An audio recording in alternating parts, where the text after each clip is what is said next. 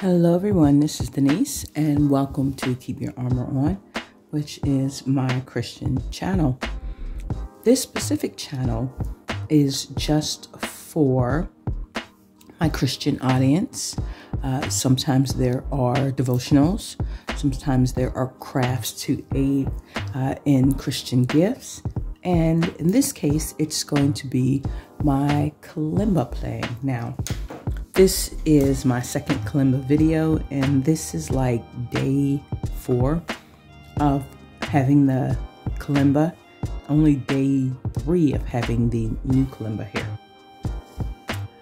Okay, so I just want to preface this video by saying that although I am new to the kalimba, I am not a new musician. So just kind of keep that in mind when you're seeing some of the things that I'm doing with the kalimba. And I want to start this off by talking about writing music for the kalimba. Now, so there are some really great tabs for the kalimba already. You can find them online. You can find them on YouTube videos, and at some point as I make my collection, I will make a video about some of my favorite resources for kalimba. For the most part, there are a lot of songs that I like. I do listen to and play a lot of contemporary Christian music, but for the most part, I listen to and play a lot of gospel. And those may not have been converted yet into kalimba tabs, but a lot of times they are converted already into piano tutorials. So I'm making kalimba tabs that I want, or arrangements that I want from piano tutorials. This is going to be like a skim, because it's not going to get real deep into music theory, because I'm not like, I've taken music theory classes, but that was like 20 years ago. So I'm not really deep into music theory yet. At some point, in order to explain what's happening with the kalimba, I'm going to have to refresh my music theory.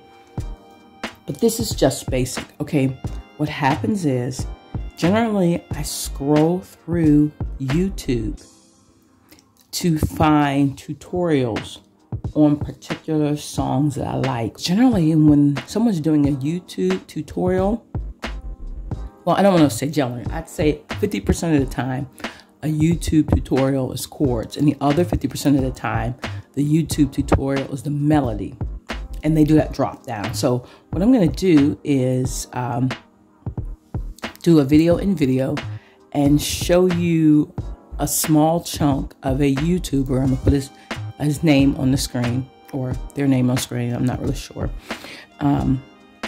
And I want you to see what the video looks like as this person is playing the tutorial. It's really great. It's one of those drop down tab things, and I'm really bad at those. I can't play with that in the motion. I'm accustomed to watching things move from left to right, like I'm reading a piece of paper, music paper. So I prefer like the MIDI tabs, or like I said, the quarter 5.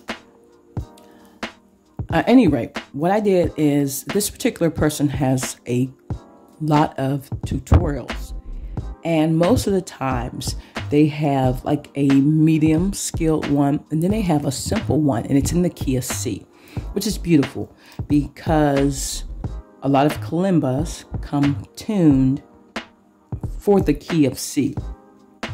You can retune your kalimba any way you want to, but I'm not going to bother retuning this kalimba every time I want a different key.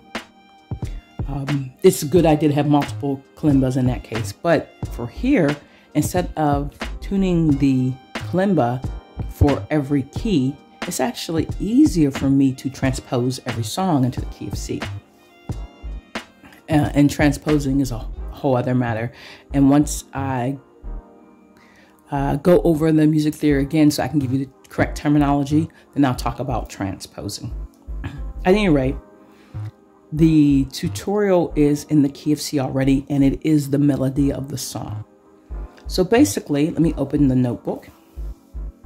This is going to be a little bit of a jump. This well, I should say these are going to be my Kalimba notebooks. I saw this video, and I want to say it might be Salvador. I can't quite remember, but I'll try to remember to put it on the screen. And she had this beautiful notebook. She opened it up. She watercolored pictures of Kalimbas and did some decoupage and all kind of mixed media stuff. And I was like, that is so cool, because like I have plenty of videos on Bible journaling and card making and all kind of stamping and stuff, right? But I don't know. I just don't know if I'm going to get that detailed in my journal. What I am going to do is make these stickers. And where did it go? Oh, there it is.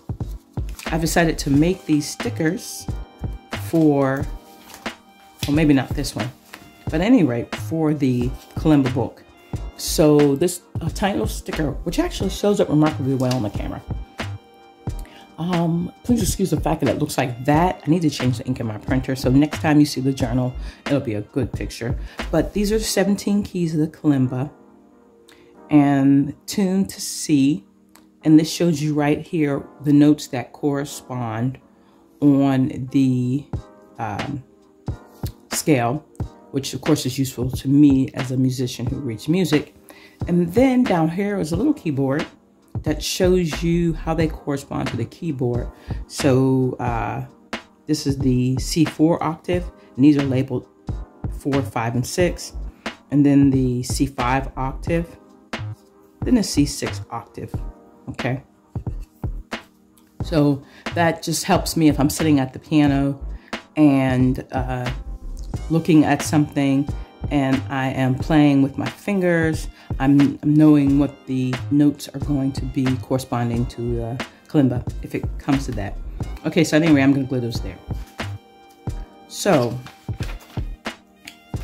this came from a YouTube Kalimba tutorial, and this came from a YouTube Kalimba tutorial. The tabs were already written out. And this one came from a YouTube Kalimba tutorial.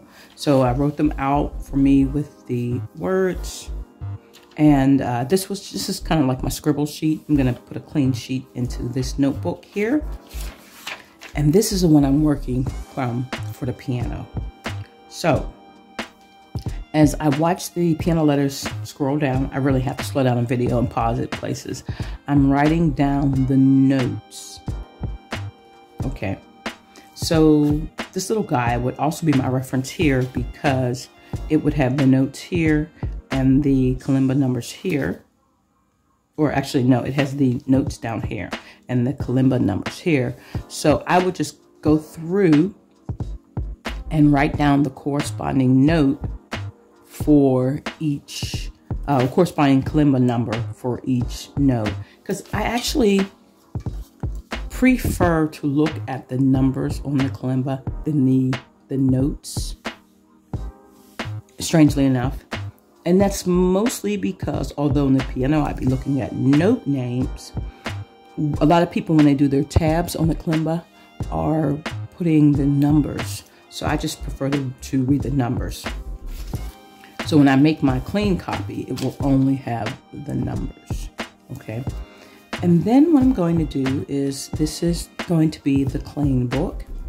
And it's just a faux leather bound book picked up at a discount store. Nice journal. And it's a bigger page too, which I actually like.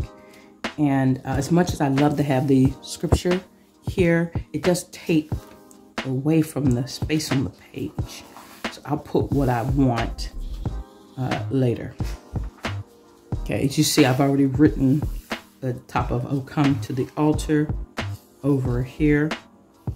And I'm going to carefully and blocky write out the lyrics. Let me show you a good page for that. Okay, so here's "Oh Holy Night" from the tutorial. And I very carefully wrote out the words, nice and upright. My handwriting is not super best, so I had to really be careful. Every other line. Then I'm going to place the numbers on the top. Make sure there's lots of space. I'm also decided I'm going to try to do them in 2 different color inks, whichever 2 colors I decide. Something to make the numbers stand out.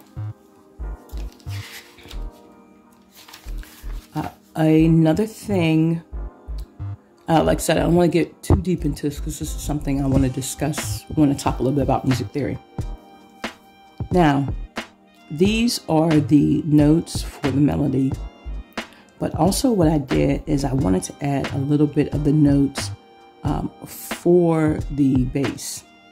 And you can see there are these dashes here, and that's where after I did the melody, I decided to fill in the little harmony notes here as much as I possibly could, just to give it, you know, more depth. So let me show you. Still working on how to play this. This is kind of messy. Still working on how to play this with the camera in the way. Okay.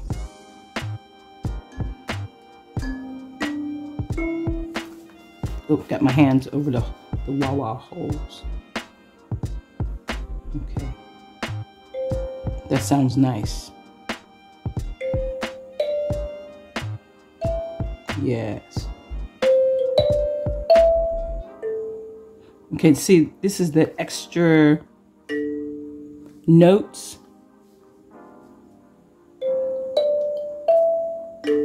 And that is the actual, the A and the D, and then there's like an A and an E. And those are the bass line notes that are playing as the, if you were using the piano.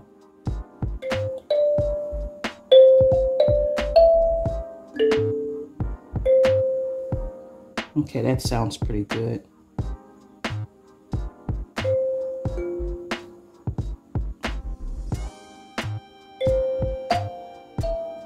Then it's A and E. Okay, now this one,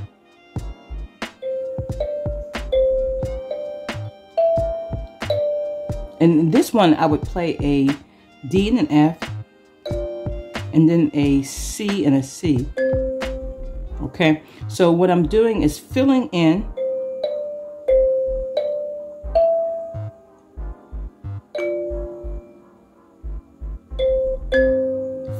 that bass with the bass line, the notes that would be on the left hand with the piano to give it that depth. So we got a D, an F, and then a C and a C. And in this case, this is part of the D chord. And in this case, this is the octave. Okay, and so basically that's where I'm at right now. This is not really a tutorial, it's just kind of a vlog, basically, of where I am at. And hopefully by today, I will have made my clean copy. And by the end of the week, I will have practiced, and I should be able to relatively smoothly play through the first section of that song. And then that's where I'll record that just to show my progress, and hopefully to encourage you all to practice your kalimba. Thanks for watching. God bless you. Have a great day.